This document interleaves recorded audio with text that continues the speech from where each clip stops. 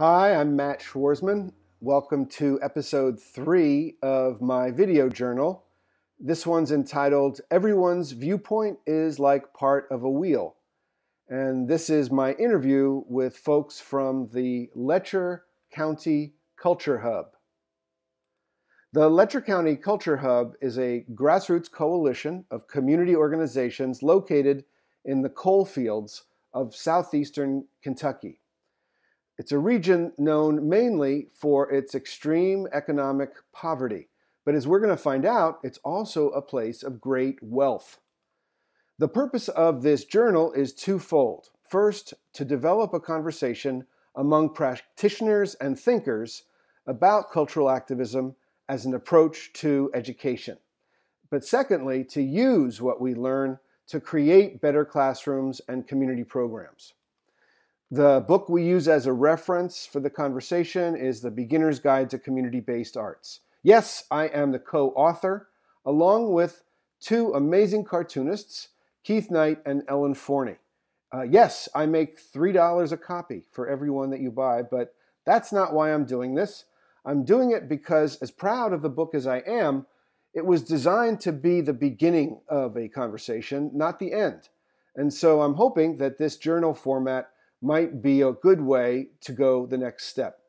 So after you watch the video, please respond on the YouTube page and share how your work compares and contrasts with the work we're going to discuss. The Beginner's Guide takes the reader on a journey to visit 10 cultural activists working in communities across the country. Each of these artists leaves us with a methodological tip, and together these tips represent the 5 territories of the cultural activist journey: contact, research, action, feedback, and teaching. One of the 10 stories is about a video project called Coal Bucket Outlaw by a man named Tom Hansel. The goal of his project was to alert people to the economic, environmental, and public safety impact of coal haul trucking in the Appalachian region. But rather than just tell one side of the story, Tom decided to do a very unusual thing. He told everyone's story. Truckers, police officers, environmental activists, and others in the community that were involved and affected by the issue. As Tom put it, only by hearing from everyone can a community really move forward. Now, during this interview, you're going to hear from another group of people from the same place that have taken the same idea in a very different direction. They're too humble to talk about it much during our interview, but the Letcher County Culture Hub folks and their partners have accomplished some really amazing things since the coalition was founded in 2015. They've incubated a catering business, a bakery, a solar panel initiative. They've restored a historic bluegrass festival and square dance. They've collected dozens of local stories to be used in plays and media coverage. And they've created over 100 contract and permanent jobs in the process. Both Coal Bucket Outlaw and the Letcher County Culture Hub come out of a single amazing multidisciplinary arts center in Whitesburg, Kentucky called Appalshop. Founded in 1969 as part of the War on Poverty, Appalshop is a collectively run artist cooperative that has inspired thousands of cultural activists. What's even cooler is that Letcher County is just one of 4 culture hubs that Appalshop is working with around the country as part of its Performing Our Future project. But that'll have to be for another story. Without further ado, here are excerpts from my interview with Gwen Johnson and Ben Fink of the Letcher County Culture Hub in Whitesburg, Kentucky. Hey, Ben and Gwen. I do like the rhyme of that, I have to say, every time I say it out loud. Thank you for vaudeville act. Yes, I think you should consider a vaudeville act. It's good. I would certainly pay for a ticket. Thank you for joining me in this journey. And we're going to be talking about Appalshop and performing our future. And it's going to be in reference to the Tom Hansel and Apple Shop story from the Beginner's Guide to Community-Based Arts. Tom Hansel, great guy. Yeah. You know him too, Gwen? Yes. Yeah. Okay. Yeah, I think highly of him. Yeah. Good. Excellent. So would one or both of you take the lead in telling us in a couple sentences about what the Letcher County Culture Hub is? So the Letcher County Culture Hub is a collaboration between about 20 or so partners from a lot of different sectors of the county. So we've got volunteer fire departments, we've got the community centers, we got a couple of businesses. We just got a Letcher County Farmers Market is a part of it. And there's Epicenter Arts Group. And what do you do? What's your mission? Well, our mission is to build community wealth. We've got a wealth of culture and a lot of latent assets, and so we're trying to use what we can to rebuild and transition from coal to whatever it's going to be. One thing that is distinctive about the partners in the Culture Hub, as opposed to, people say, well, there's a lot of stakeholder groups where different partners come together. The difference is that all of these partners are community-led. You notice we did not say the school system. We did not say the government. We did not say the big, healthcare providers, the big businesses, the big institutions. It's not that those aren't important. It's not that we don't work with them, but they aren't the base. The base, the we who does work with them, is community-led organizations. What Roadside Theater, the part of Apple Shop that I work for, we call community centers of power, where the community is not only present, but is in charge. And so Hemp Hill Community Center, where we're sitting, and where Gwen reigns supreme, is one of those community centers of power. You walk in the door, everybody is making together. It's not a service provider. There's not a desk we're sitting behind and, the poor people get the services and the rich people are running things. Everybody goes everywhere.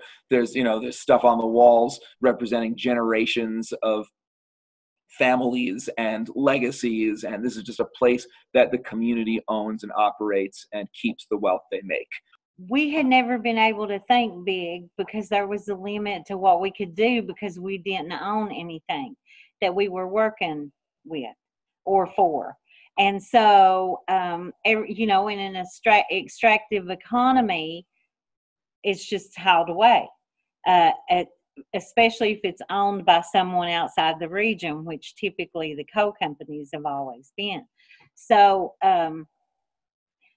we kind of had to hook up with some folks like Ben, who was able to dream bigger. I had never been able to expand my imagination into dreaming about something that we didn't have the money in our purse for right at that moment. And so kind of what, in my way of thinking, what has happened here as a result of the partnerships with Apple Shop, with Roadside Theater, with the Letcher County Culture Hub, and with Performing Our Future, is that we have been able to tap in to this collective way of thinking. A thing that we say at Apple Shop is we don't give anybody a voice. People are speaking. All we do is amplify that voice, amplify it through filmmaking and theater and radio and all the other stuff that we do. But the people are already speaking. We just got solar panels on top of this place, and we house the Letcher County Coal Miners Monument. So we were so fearful that we would piss the coal miners off that we did an impromptu survey with coal miners before we proposed that project to the community. I met with several of them, but without fail, every one of them said something like this: honey, the train's pulled out, and it looks like this solar thing could benefit all of us. I'd like to have them on my house. So if y'all can get them things, by all means, y'all go ahead and get them. People come at this question, this solar energy project from a lot of different directions. Some people, this is, we got to save the planet, and the climate is a crisis and we got to address it now. Other people say we are not able to pay our electric bills, and that's a crisis because our center is going to close. People ask, how come Apple Shop, a cultural center, is working on solar energy? Well, places like Hemphill that are keeping our cultural traditions alive are closing their doors because they can't pay their power bill. In Tom's story, he goes around the circle in order to figure out what the source of a problem is. You, on the other hand, had a proposed solution, but you didn't want to implement it until you had talked to people so that they could have input into your what you ended up doing. That's a really nice reflection. Not the same thing, but closely related to this idea of meeting people where they're at. So the story circle is the literalizing of that wheel as a metaphor. It is literally people sit together, and what they primarily do is listen. Some of us say that a story circle is almost misnamed because it's really a listening circle. And the point is that everybody is heard. And so often we have experienced people who in other contexts are afraid to speak or afraid to listen. In a story circle, everybody knows they're going to get to be heard, and everybody knows they got to listen. It is basically an attempt to create, in a vastly unequal world, a space where everybody is equal for that time. And story circles at certain key moments have been hugely important in creating that common story. Communities know what they need. And so many times agencies and teachers, people who don't know the community come in, and they just assume from whatever the media's told them, whatever they read, watched on TV, because they don't know what the people need and they don't know what the people want. And if somebody comes to this community and tries to shove something down our throat that we're not wanting, then as soon as they go out the door, well, that's laid by the wayside and all their efforts are for nothing. Mm-hmm. Awesome. Yep. So here at Hemphill Community Center, we're trying to have a brave space, and I think that is that's kind of embracing what seems to me to be the view of most of our young folks, is they want a place to belong, and they don't want somebody trying to shove their notion down their throat. They want their own freedom to think for themselves. Another dimension to that is, I think a lot of people, not just young people, but including young people, think about activism, think about political work, think about justice work as you get the people who agree with you together and you go do something, and which usually involves fighting the other people who don't, right? That is the opposite of the way that we work. The way that we work, so a hate-free zone, some people interpret that to mean anybody who has political beliefs that I believe are hateful can't be here because you're making me unsafe. That is not what Hemphill Community Center is.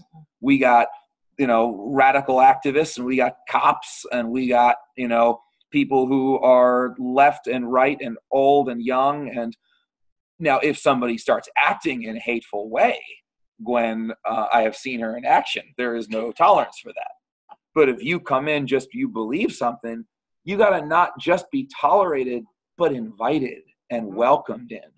And I will say, as a self-described communist Jew from the Northeast, I have been so grateful that this community has done that for me. And I have learned a whole lot because I came here 4 years ago with all of the preconceptions that you could imagine that I may have. Well, thank you, brother. You do our people proud. Thank you. Gosh, I feel like I've been to Letcher County for a few minutes today. I really do. Yeah, come visit. Yeah. Feed you well.